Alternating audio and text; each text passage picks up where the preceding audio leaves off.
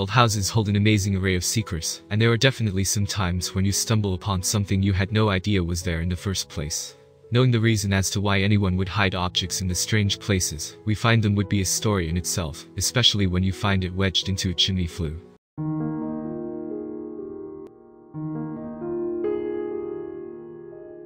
Renovation specialists and contractors have been known to find a lot of strange objects stashed away between the materials used in previous builds. So, the older the house and the longer ago the renovation, the higher the chances of finding something old, valuable, or both. Then again, it's completely likely that you come across nothing at all, and that's exactly what it looked like at first. A renovation team was working on a particularly old building in Aberdeen, Scotland. Apparently, the chimney had never worked, and no one had bothered to find out why the house filled with black smoke soon after a fire was lit. It was an old house, but it wasn't a draughty house, and the renovators were about to find out why. The house was fairly average, but it was harboring a secret that to this day has not been solved. One of the men on the team looked up the chimney and noticed he couldn't see past a few bricks in. That might be the reason the chimney didn't work. Someone had stuffed a big wad of something up there, and no one could fathom why. Sticking his hand as far as he could up the flue yielded no results. However, a long stick proved more effective at removing the ragged piece of crumpled trash. It seemed like a ball of dirty rags, but when the man looked closer, he thought twice about tossing it into the skip, and instead boxed it up and gave it to a museum. The box finally arrived at the National Library of Scotland, but nobody was expecting much.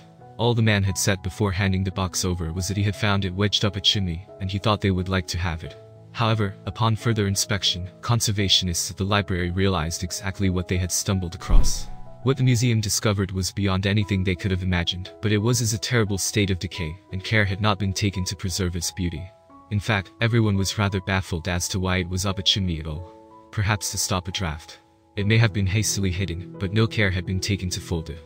All the more was the pity, for it could have been truly beautiful. As it turned out, this artifact was found to date all the way back to the 17th century. Back then, this would have been a status symbol for whoever owned it. Only wealthy people could afford such a thing, especially one as special as this, measuring 7 feet long and 5 feet wide. It was huge once they managed to peel it open. In its time, it would have been hung on a wall with great care for all to see. But where did it come from? At first, it was thought to have originated in London. However, upon further inspection, it was discovered that the artist had copied it off of 2 men from Amsterdam. What has come to be known as the chimney map was first thought to be created by mapmaker George Wilde, but he was not the original artist. Experts believe the original map was created by popular mapmakers, Schenk and Vogt, in the 17th century. Both contained 8 sheets of paper, which posed a big problem for the library.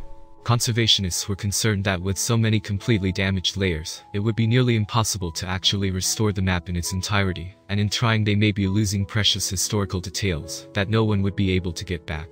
But they had to try. Once the map was unfurled, I was able to assess its condition, which I must admit filled me with dread. Claire Thompson, a book and paper conservator at the National Library, says in a statement. Much of the paper had been lost, and the remainder was hard and brittle in places and soft and thin in others. We needed to stabilize it to prevent any further deterioration, make it robust and easier to handle to get to a point where it could be studied by researchers.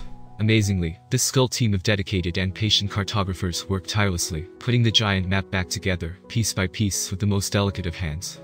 It was an absurd challenge, and many have admitted that had the preservation of the map been their decision, they would have called it a loss, and not even attempted a restoration. The best way people who saw the map in its original state when it arrived at the museum described it as confetti. Conservationists didn't even know if it would be possible to handle the pieces at all, but they rose to the challenge, and agreed to take the project on and do the best they could.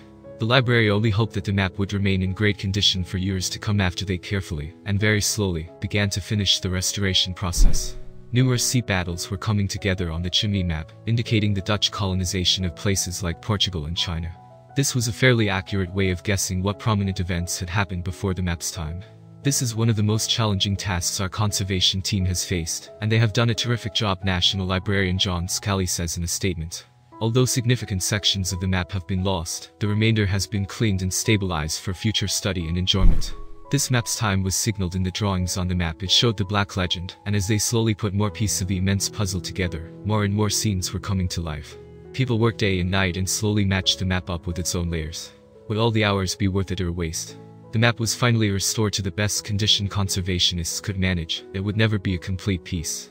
There were just too many holes, and too much damage had taken place from spending all those years in the damp. With some finishing touches, the map was almost ready for a comeback after being stored in a chimney for hundreds of years. Now displayed in a glass-protected display case, the ball of old rags is ready to receive visitors.